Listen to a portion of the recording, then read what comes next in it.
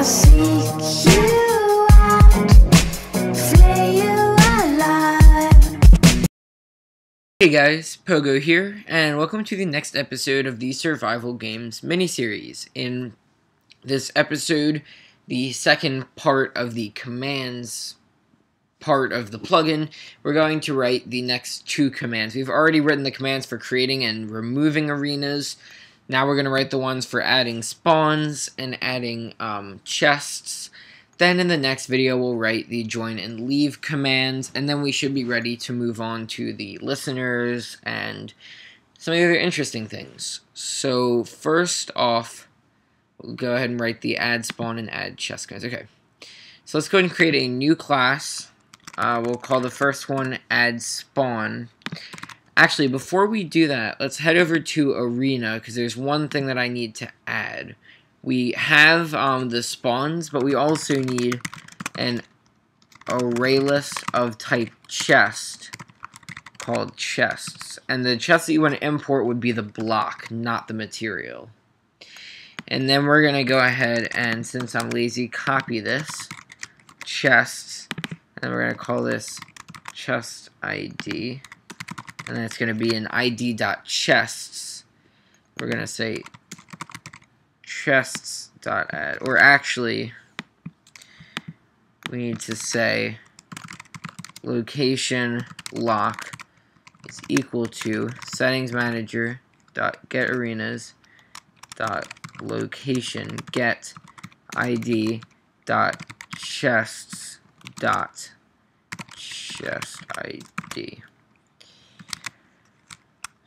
And then this also needs to be chest. Okay, so what we're doing here is we're going to load in all of the chests from the configuration file. So first of all, we load in the chest ID.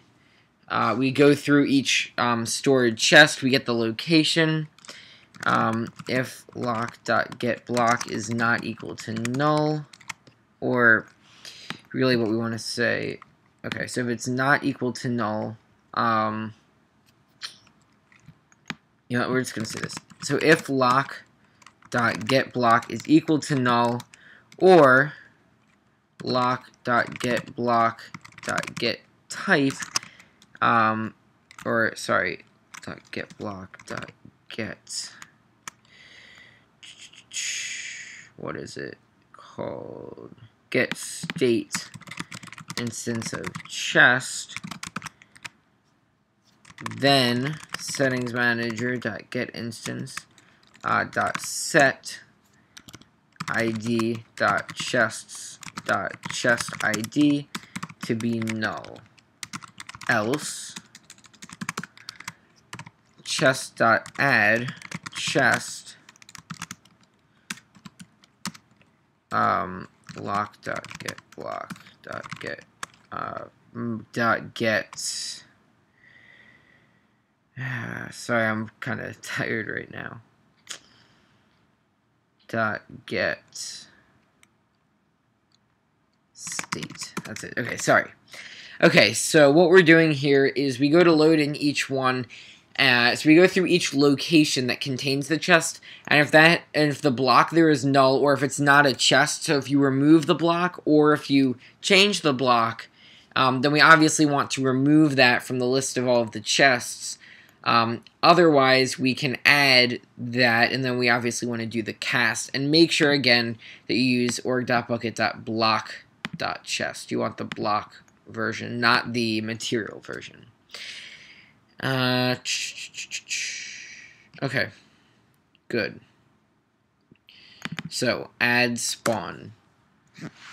This is going to extend game command, which means that it needs to have its method, the onCommand method, and it also needs command info annotation. So let's just copy this since I'm bored, or I don't know. We're just going to copy this because I'm lazy. So we're going to say add a spawn to an arena. Then the usage is going to be arena name, so whatever the name of the arena is, and then add spawn or AS, I suppose. Okay, so if args.length is equal to 0, because we need exactly one argument, send message check color.red, and then we'll say you must specify an arena, or you must specify the arena to which the spawn will be added. So error message and return. We can then go ahead and say string arena ID is equal to args 0 if arena manager dot get instance dot get arena for, or we can just say args 0. So if it's equal to null, so if it doesn't exist, then we want to send them a message. Let's see which message we used. This one. An arena with that name does not exist. So we want to keep it, we want to use kind of the same messages for continuity. Okay. Good. So now we can say arena A is equal to arena manager dot get instance dot get arena for arg 0. So now we have the correct arena, and we want to go ahead and add the spawn. Okay, so let's just go ahead and be a little bit lazy. And we're going to write a public void add spawn location lock. First of all, it's going to use spawns.add lock. So we're first going to add this to all the spawns, but then we of course need to save it. And we'll go ahead and do the saving. Well, here. We'll just do the saving out. So we'll do the saving right here. So we're supposed to say a dot add spawn, or not add player, add spawn bp dot get location. Then we're going to say, sorry, not for loop. Settings manager. Okay, so first of all, I'm getting a little bit caught up. Okay, the way that we're going to save these is, so we're going to have, let's say, arena, or actually we don't even have that. We just have ID, and then spawns. And then for each one, we're going to use numbers. It'll start at 0. And then it'll have the X, Y, Z, whatever, then 1, and then that'll have the X, Y, Z, and whatever, and so on and so forth. So the way that we can easily do this is we can say in size is equal to settings manager dot get arenas dot get, and then the ID is going to be a dot get ID dot spawns dot get keys false, and then this we want to be a configuration section. Import that, and dot get keys false dot size. So what we're doing here, and the reason why this works is, let's say that spawns is empty. So when it goes to get the size, it will go to, in the get arenas, it will go to a.getID, which would be id.spawns, then it would get the keys, and then it would get the size of all of the keys. Now in this case, it would be 0. So we go ahead and create x, y, z, whatever, at position 0. The next time I go to run it, it would go to id.spawns, and the size would be 1. So then this size integer would be 1, and then it would go ahead and use 1. The next time I run it, it would go to ID and then spawns, and there are 2 items here, so the size would be 2. So then I could go to 2, and then have X, Y, Z, and so on and so forth. So this in size is going to be the key that we use. So we're going to say settings manager dot get arenas dot set. Path is going to be a dot get ID dot spawns dot size to p dot get location. and then that should automatically put all of the information in. If it doesn't, then we'll fix it later. And then let's just clean this up a little bit, like that. Oh, never mind, we need this. Okay. And we'll take this out, because we don't need that. We can do that. Okay, so now we've written the add spawn command, which will add a spawn. At first, make sure that we know which arena, then it makes sure that the arena exists, then it grabs the arena, adds a spawn to the list of all the spawns, and then it saves it into the configuration file. And as far as the chests, it's going to be pretty much the same thing, except instead of storing a location, we're storing, or the player's location, like p.get location, we're going to actually be storing the location, we're going to be storing the location of the chest, which will involve the block at which the player is looking, and whether or not it's a chest, and so on and so forth. So let's go ahead and copy this, because I'm lazy, and we'll call this add chest. So we first need to say add a chest to an arena name, add chest, and then that would be AC. So we of course need this to make sure with the chest, and then an arena with that name does not exist. That's all fine. And then this stuff we're going to change later, but first we need to do a couple of checks.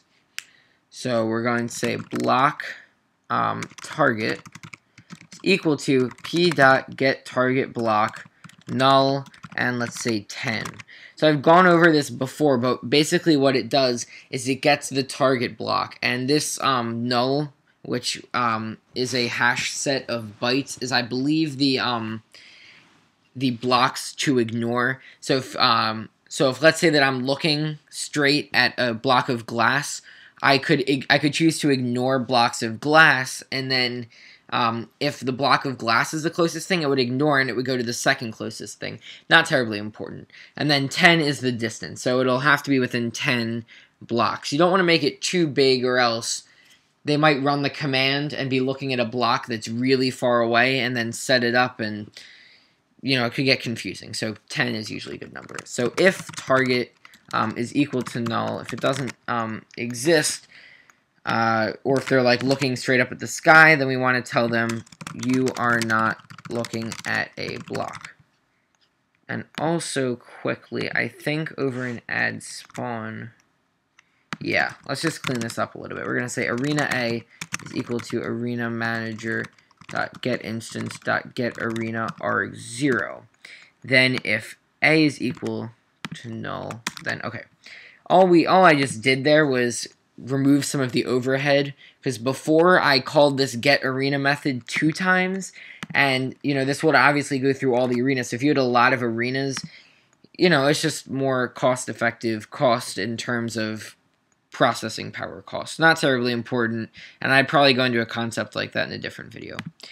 Okay, so we know that they are at this point looking at a block. So we're going to say if. This might be wrong. I might not want to use the state. I might want to use the block itself. We're going to say if not target.getState instance of chest, then we want to tell them that they're not looking at a chest. So you could be looking at any other block, but if it's not a chest block, then it doesn't count. So we can then say chest is equal to chest block, or not block, but target dot get state.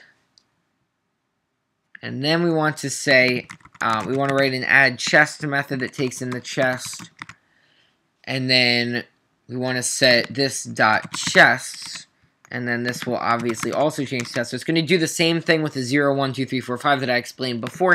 And instead of p.getLocation, it's going to be chest.getLocation. So we're storing the location of the chest. And now let's quickly go ahead and write public void add chest chest chest.add chest. Okay. Good. And then as far as this thing with the yellow line, you can just do the suppress warnings thing, Because as far as I'm concerned, there was no method that was written to replace this. It was marked as deprecated, but I've never heard of a method that you're supposed to use instead of this. So, I don't know. Alright, so that's all for this video. Let's just quickly register the commands. This will be a new add chest and a new add spawn. And import both of those. Okay, good. So, that is all for this video.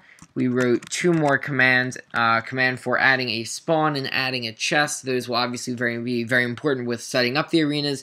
In the next video, we're going to try to join and leave commands, which will be very simple. But then we're going to have to work on like the internals of the arena class, which is right now very, very bare. We need to have, you know, the whole countdown system. We also have to write a bunch of listeners that handle all of the different possible events. And I think that's about good. So as always, subscribe if you want to see more. Comment with what you want to learn. If you like this video, click the like button. And I'll see you guys soon with some more coding videos. Bye, guys.